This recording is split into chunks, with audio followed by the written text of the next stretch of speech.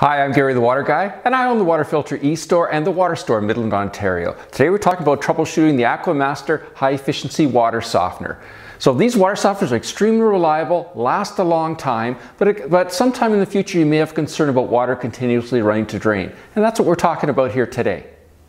There could be one of two reasons why water is continuously flowing to drain. The first one is that it's partway through a cycle and water is flowing to drain because of that, or there's an internal leak and it's not in a cycle, but water is continuously flowing to drain. So let's just check the obvious first, and that is there power to the controller? So you can see there's power. It flicks back and forth to the different settings here, gallons remaining, and it also flow in gallons per minute, etc. So if that's illuminated and that's passing back and forth, that's great. But the other thing to check at this point is where it's plugged in. If it's plugged into an outlet that's switched, in other words, power comes on when it's switched one way or power goes off switched another way, that may be causing the problem.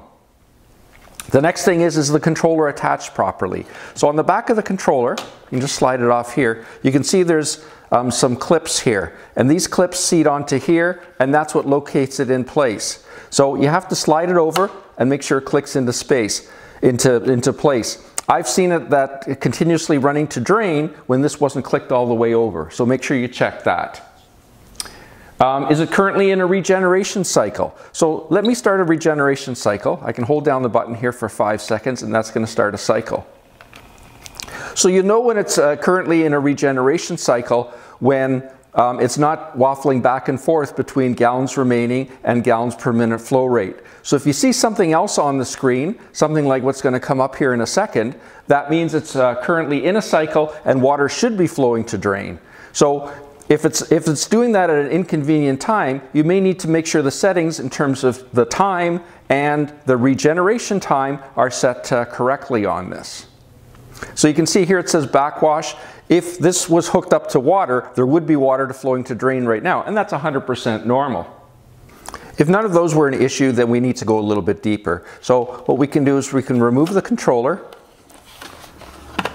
and have a look over here. So the magnetic disc maybe was causing the problem. So make sure that it's tight and make sure that it's sitting on here properly.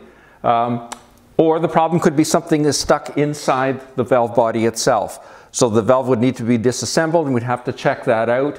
If you find that the motor is running, but it's running and then click, run, click, that tells you that there's something wrong with the valve assembly here. And that means it needs to be disassembled, checked out, and if necessary, replaced. And that's it. If you like what you saw today, please click the subscribe button. That way you'll be notified about all the new videos as they become available on our channel.